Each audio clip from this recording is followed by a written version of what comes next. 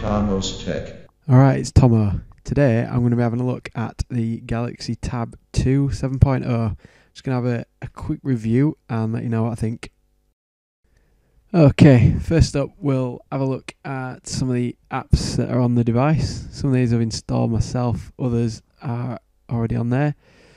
So as you can see, nice array of apps, video player, all your multimedia stuff, and widgets as well.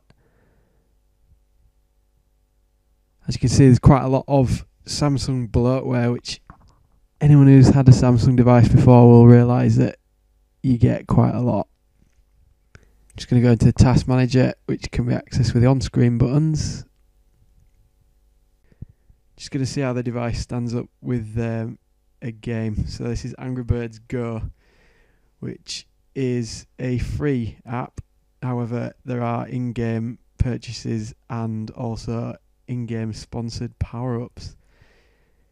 It's pretty repetitive, the game, in that you just race around the same track over and over again, and as you progress your vehicle gets quicker and you unlock other characters. So we'll just have a look, see how the device holds up.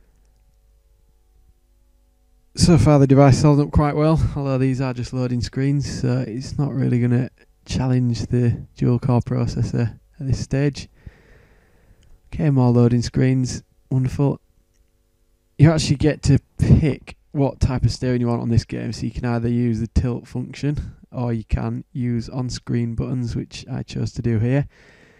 The game seems to be running quite smoothly, but the graphics are very, very low resolution and blocky. So it's okay, I guess. If anyone's want to be gaming on a £100 device, you're probably better off spending your money on a PS3 or an Xbox 360. However, for media consumption, this is probably a better option, given that it's portable. Okay, so let's have a quick look at the device's performance on YouTube. So, it took a few seconds to load up there, probably down to the fact that it's got quite an old, slow processor in the device. We'll have a look for something quite new, so I've searched for a HD trailer, see what comes up, and that'll do. And we've got a trailer to the new Robocop film, which is out in cinemas in March, I believe. Right, so we've got an advert, one of which you probably saw before this video came on itself, but we'll skip that. And the playback on YouTube is reasonable. It's not got a massively high resolution screen on the device, with it being a couple of years old now. The playback's actually really good. There's no lag between the audio and the video, which is something that usually does affect device at this price point.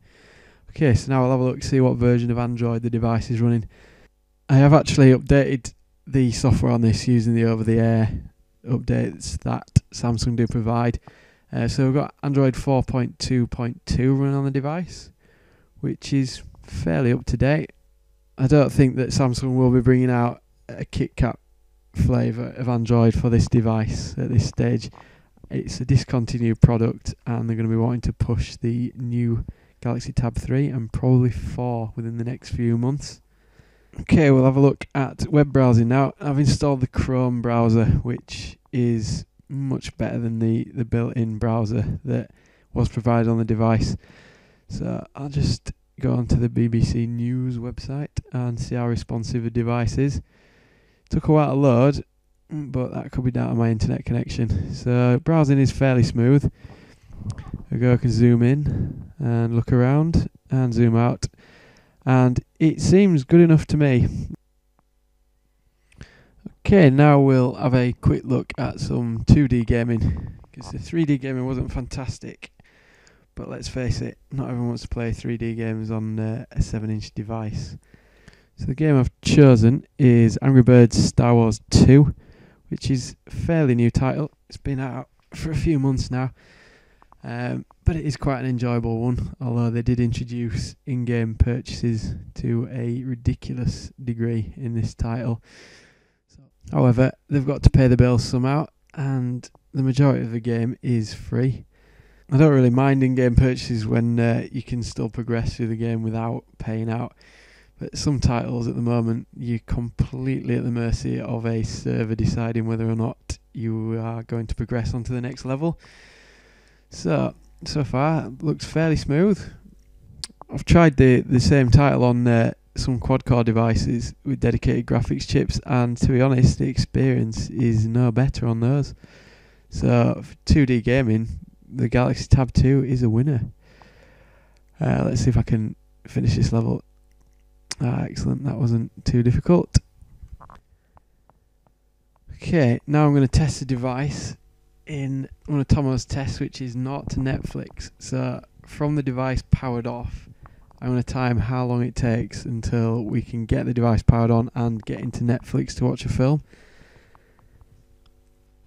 And while that's running, I'm just going to run through some of the specs of the device. So the display is 1024 by 600 and it's a PLS TFT LCD display. It's 7 inches. The battery is 4000 mAh. You can get about 7 hours out of the device, depending on what you're doing. Obviously, if you're playing games, then it's gonna run out pretty quick. Audio is it's pretty good at playing music actually. It just depends what you've got it plugged into. Video I've already sort of touched on. It's not fantastic for 3D gaming as we've seen, but let's face it, if you want to play old Grand Theft Auto games, then buy yourself a second-hand PS2. I'm not going to go into details of the viewing angles of the display because it's such a small tablet, you're going to have it pretty much in front of your face. So overall, I would recommend the device for media consumption as it's pretty good, and 2D gaming as well. And yep, there we go, 1:20 not to Netflix. That's not a bad score really. Okay, so I'm going to switch the Galaxy Tab 2 off now. Thank you for watching my video, and please make sure you subscribe to my channel and also stay tuned because there's an outtake at the end. Thank you very much.